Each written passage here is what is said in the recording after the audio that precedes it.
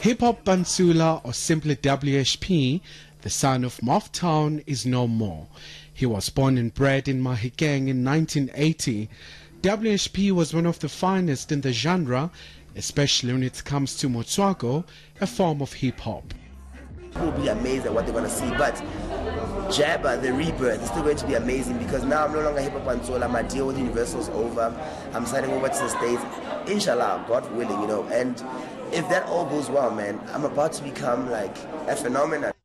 He was full of life, having cut his teeth in music back in the late 90s after joining Verbal Assassins. Subsequently, more albums like Introduction and Omang followed.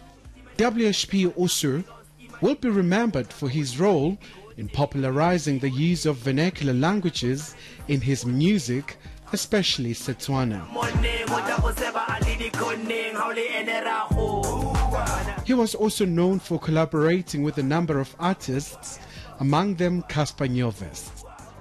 What I would ideally like to see is the same kind of thing, a fill-up F&B, but in different countries in the continent. Penetrating everywhere. East Africa needs to be like onto what you're doing. West, exactly what's been going on with Casper and a couple of other African artists that have been putting this on. Like, so for me to see is now like transitioning into the entire continent, and then from there on now you're filling up like, you know, massive like venues in London and wherever else. Madison Square Garden is something that could definitely be attainable in the next 5 or 10 years. His untimely passing has sparked a massive reaction on social media, with fellow artists expressing their shock.